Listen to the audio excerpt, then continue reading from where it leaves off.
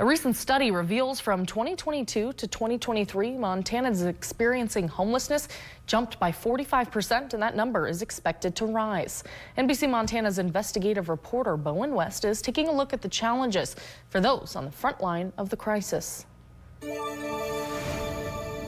Recent data released by the Montana Continuum of Care Coalition shows Missoula's homeless population at nearly 450 people. For the Homeless Outreach Team, they've grown accustomed to seeing new faces. It's just really tight for folks, so we do see new faces all the time, unfortunately. They expect an uptick in homelessness this summer, which is challenging for the 5 members of the outreach team. It'll be busier, I think.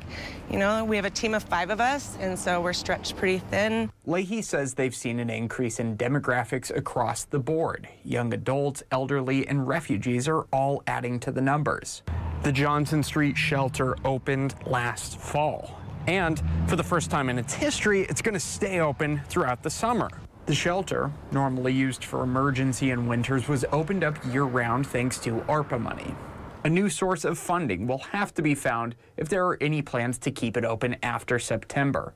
An official said on average, they've had about 100 guests per night at both the Poverello Center and the Johnson Street shelter. I think people benefit from the ability to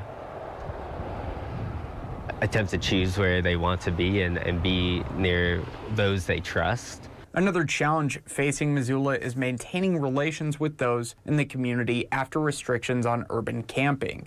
A lot of the relationships that we build with folks get broken down when some of these policies come through, and it also makes it a lot harder for us to find people when they have to be up and out of a spot within so many hours. Reporting in Missoula, Bowen West, NBC Montana.